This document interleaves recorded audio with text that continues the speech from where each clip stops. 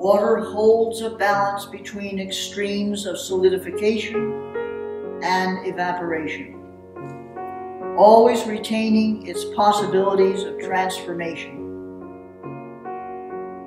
Like an echo of the ever-changing events of the heavens, the fullness of form in the world comes forth from water.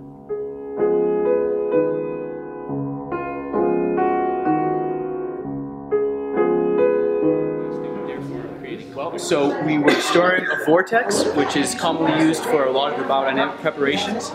And the general idea behind it is that you get layers of water that are spinning. They create a polarity of movement and a vortex. And when you drop a drop of ink, you can see this vortex and the layers of water take hold of the ink and form it, and at first it looks as a spiral, but when you look closer you see that there are two spirals that are going in opposite directions, and one spiral is the ink in motion and the other spiral is the resistance that is naturally everywhere.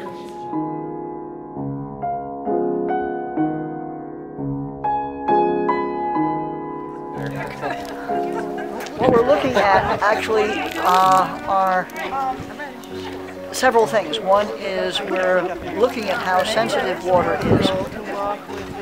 And on the one hand, we're also finding out what we need to do in order to move the water so it doesn't spill and keep walking evenly. So how we have to be in ourselves in terms of being mindful, present, and so forth.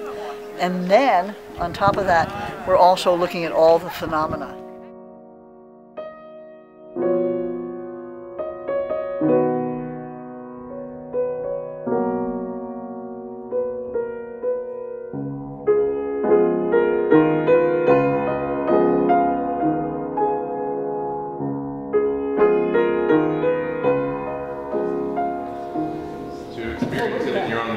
You experience it in your body all the way through. And the idea is to experience the extensive, intensive, extensive, intensive, extensive, and so forth.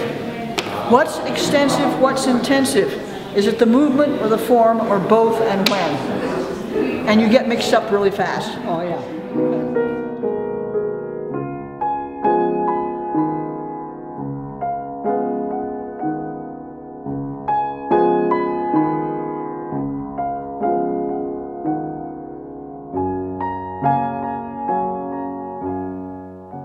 Not only does water give the human being and to all living nature the basis for existence in a living body, but it pictures, as though in a great parable, the higher qualities of man's development.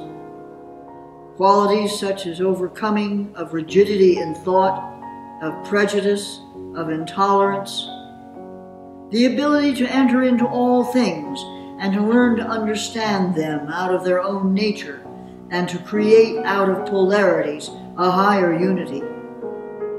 All these are aims of human striving, which we can recognize also in the qualities of water.